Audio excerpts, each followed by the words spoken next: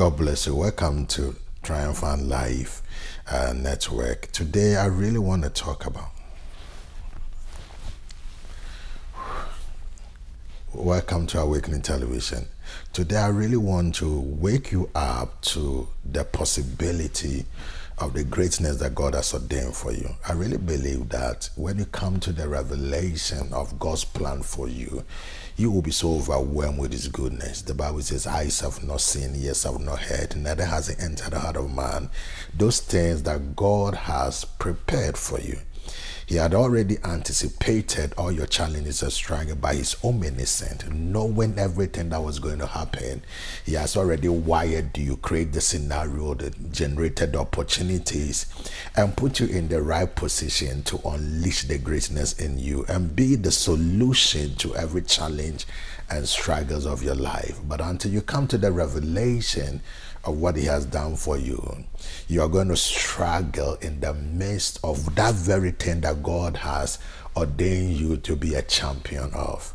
I really want you to understand that when we follow the Lord, it's not just what we are going to do in the 4 walls of the church. It is not the piety expression and the routine of our church activities and programs, but the ability to fully represent God and step into that dimension of authority, demonstrating the miracles, enforcing the kingdom authority in the domain of your life. I call that life the triumphant life. The triumphant life is a lifestyle where you know your identity in God. You come to the awakening of the potential that God has given to you to be a ruler, to reign here on earth.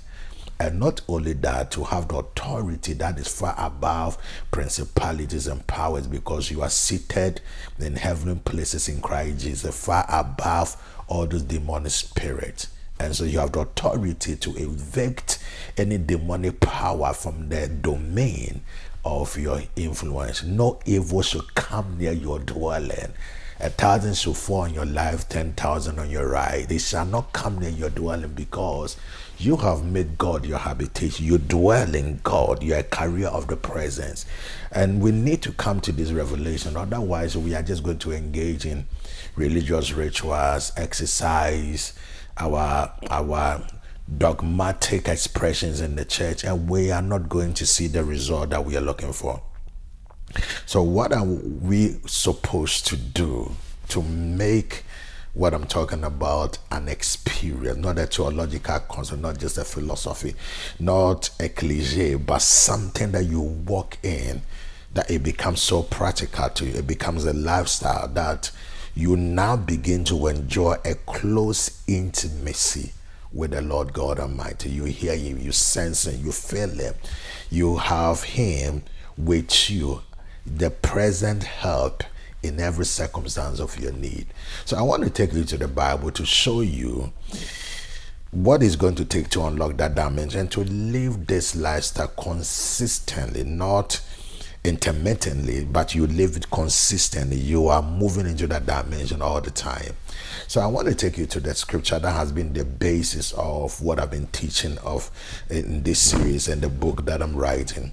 Now I want to take you to 1 John chapter 5 verse 4. The Bible says, whatsoever is born of God, whatsoever is born of God overcometh the world. This is the victory that overcometh the world, even our faith. So the Bible is making us aware that those who can overcome and overpower and enforce the kingdom heritage in their domain are those who are born of God, not churchgoers, not those who even have received Jesus Christ and Lord as their Lord and personal Savior, because we need to get the difference. And it's not those who just participate in religious activities. I'm not talking about those who even display biblical correctness and emulate it in their life and character. I'm talking about those who are born of God. And when you are born of God, you carry the same faith of God in the life that you received. And so you are going to understand that the moment you were born of God, you were enlisted into the army of God to fight. You are a warrior, whether you like it or not. And those who are going to manifest the victory are those who know how to fight effectively. You need to understand you were born of God to be a fighter. The Bible says there is an opposition in the domain of your existence that is opposing, restricting, trying to stop your divinity in your humanity, trying to obstruct your calling, to sabotage your existence, to limit your resources, to make sure that your life is frustrated, and to kill, steal, and destroy. And these are the demons, satanic forces in the domain of this world. And God is saying that the day you were born of him, he gave you the assignment to fully represent him and to establish his purpose in the domain. He wants you to squash that rebellion that has been created in that domain. And you are the one that God is trusting to be able to fix your domain. You are called to be a champion of your domain. You are called to rule in your existence. You are ordained to manifest the greatness of God in the existence of your vicinity. God has called you to do extraordinary things, not just to go to church, not just to participate in the praise and worship and prayer and all those things, but you are called to rule in your domain. And so we have to understand, whatsoever is born of God, overcomer. You become an overcomer the day you got born of God. But those who are going to enjoy the victory are those who utilize their faith to fight. And if you are not fighting with your faith, you are not going to get results. We need to understand this fighting is not emotional. It is not the physical exuberance. It is not you sweating and quoting scriptures. It is the faith fight. Are you understand what I'm talking about? So you have been given a faith of God to fight like God. Those who are possessing the faith of God are also going to possess the weapons of God. Until we come to this revelation that we are going to fight with our theological correctness, the biblical correctness, we are going to use our piety and every other thing that we think that we can confront the devil with. If you are not fighting with faith, you are not going to get the result.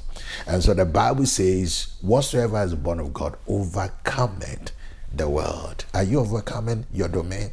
Are you taking mastery of where you live? Do you have the understanding that God is not coming from heaven to fix anything in your habitation? Because he has given you the right to repel the devil, to evict him from your domain, to make sure that he cannot operate in your presence. You are the one that God has championed, anointed for such a time as this, to make sure that you don't give the devil any room for him to operate where you are. He has no right to operate in your family, in your marriage, in your finances, in every area. But if you don't understand that it is your responsibility to engage him and to restrict him and to make sure that you put a sanction on him and he cannot operate, then you are going to allow him to maneuver his diabolical schemes against you without understanding that you have allowed him to operate. And there's a lot of believers who are busy engaging in their spirituality, in their excellence of their piety, in their transcendental wisdom, and things that they do in the church, but they don't know how to execute what it takes to stop the devil and to shut him down and to literally cast him out of their domain, because they don't really know how to fight. So let's look at the text again so that we can understand this. The day you got born of God, you became a fighter for God. Whatsoever is born of God overcometh the world. You are overcoming because you are an overcomer because there is an opposition in the domain where God has placed you in. Where you were born of God, there is an opposition spiritually that is contending against the family of God, you and your Father God Almighty. And so God is saying that I've invested, I've instilled, I've put things in you, in your makeup, when you got born of God, to be an overcomer against every power of darkness in the domain of your influence. So God is trusting you to liberate your domain. God is trusting you to enforce the kingdom in your domain. God is trusting you to make sure that you rule in your domain. God is trusting you that you don't allow the enemy to operate anymore. God has entrusted the kingdom mandate into your hands, that anything that is happening around you in your domain, you have the control to take mastery, to reign, to rule in that domain. That is how powerful the assignment that God has given to you. So whatsoever has been a God overcomer, that this is the victory, the overcomer, even our faith. So the moment you are born of God, you are a warrior. You are born to fight, but you fight on the platform of victory. You approach the fight with the victory. You are not combating the devil to now win. You have already won as a triumphant person, and that's why you are engaging. You are an overcomer. That is why you are engaging. So you are you are stepping into the battery, the war, to literally enforce the victory. You don't want to engage the devil with a mindset of, listen, let's wrangle together, let's combat, let's struggle together. No, you are not sweating it out. You are there to just enforce the victory that Jesus Christ established on the cross.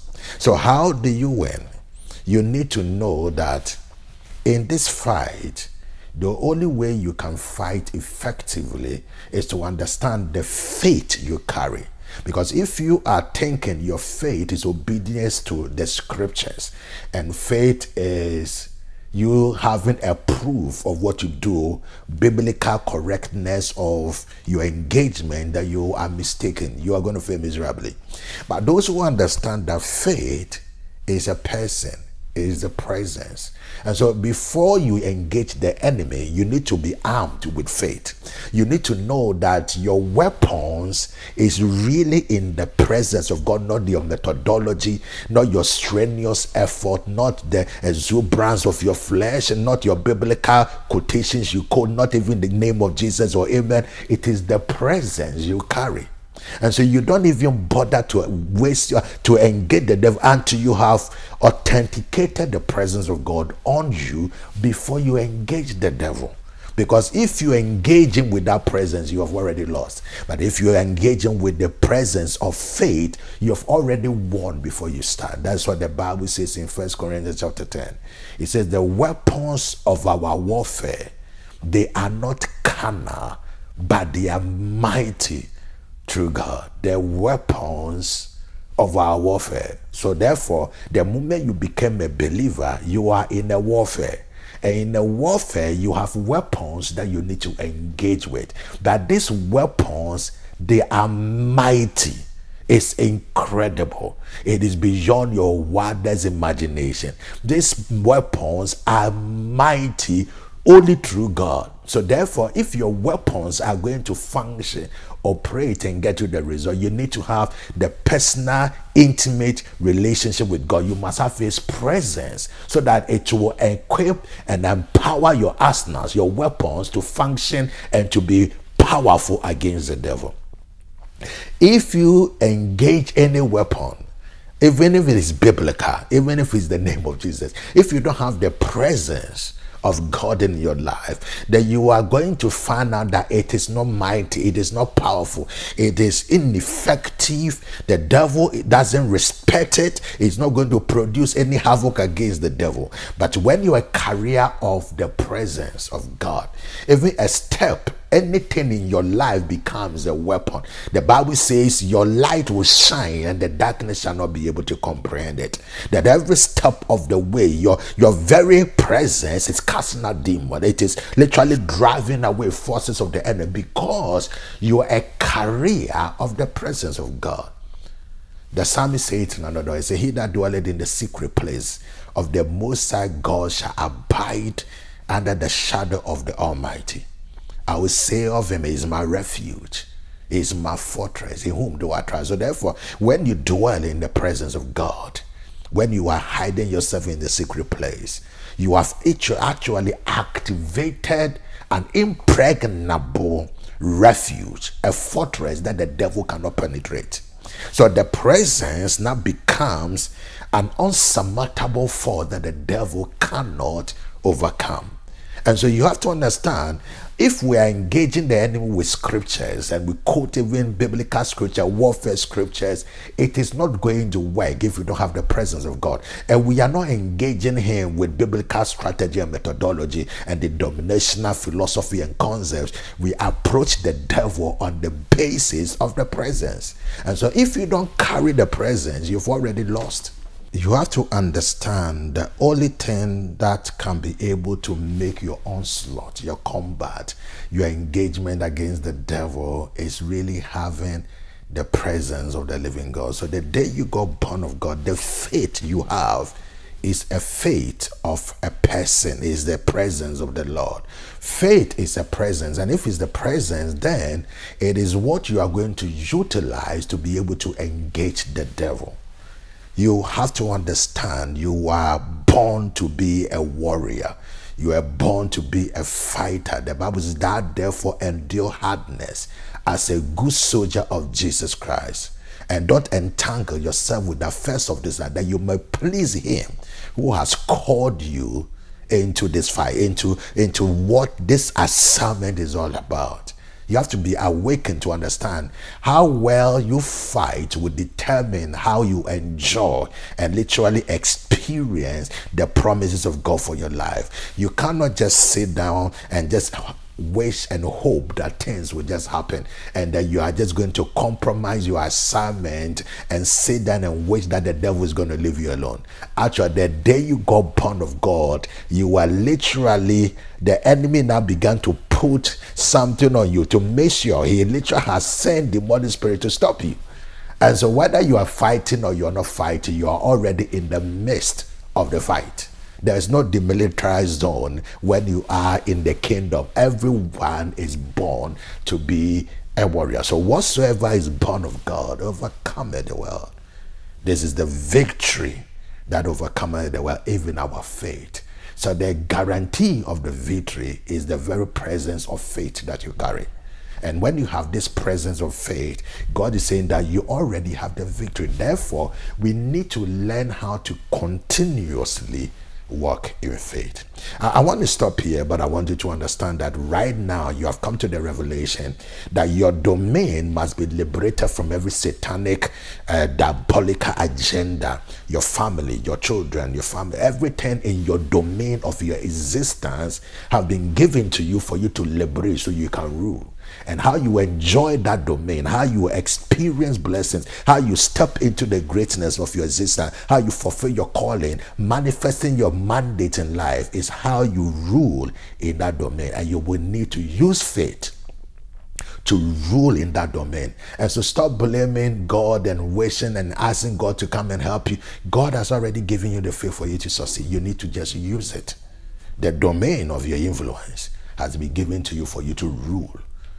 And if you are going to rule, you will need to fight. So in the next segment, I'm going to teach you the practicality, the simplicity, and how to be able to now step into that victory. I'm going to show you how to fight effectively, and no demonic power, no spirit, no enemy can be able to stand before you because you know how to engage the enemy in the right way. So in the next fight, you warriors are going to learn how to fight and establish your triumphant life. God bless you. Bye-bye.